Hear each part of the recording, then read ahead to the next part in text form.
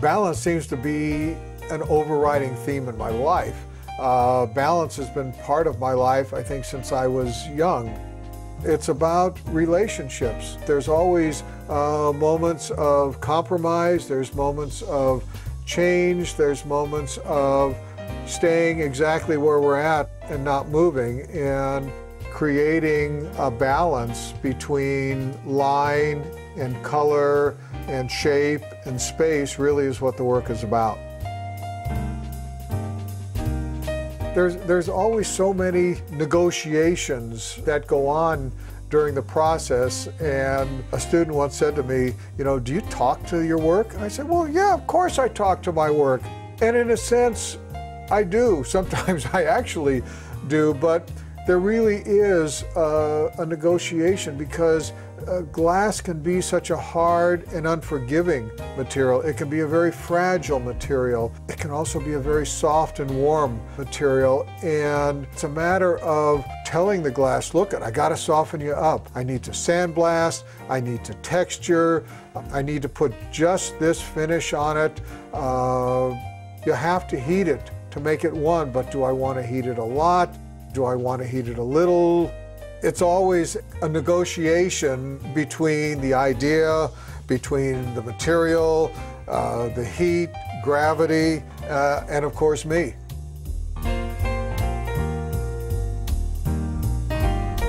I think I tend to see more abstractly. When I look at an image, I see light and I see space. And I tend to reduce what I see into areas of varying light and space. And that's what I really take to the drawing table.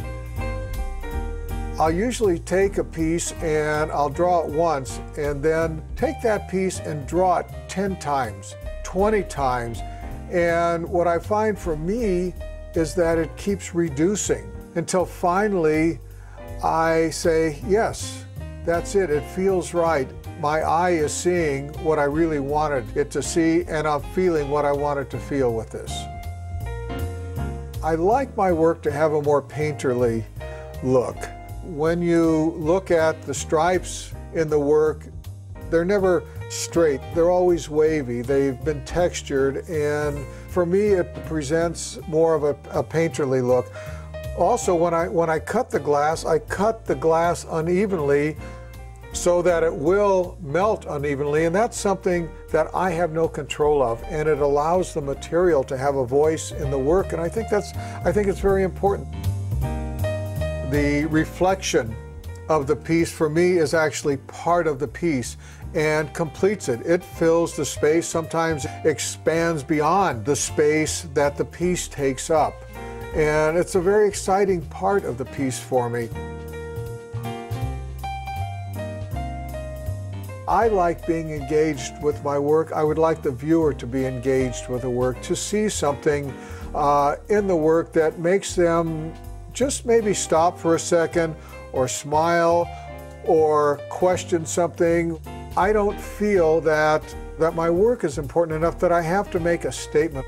We can't take these objects so seriously. And I think that there's a lot of things that happen in this world that are things that we need to be aware of and worry about. And I'm hoping that little glimpse of my piece is just that moment away. It's the beauty, it's the humor, it's just the momentary escape from those things that are really important.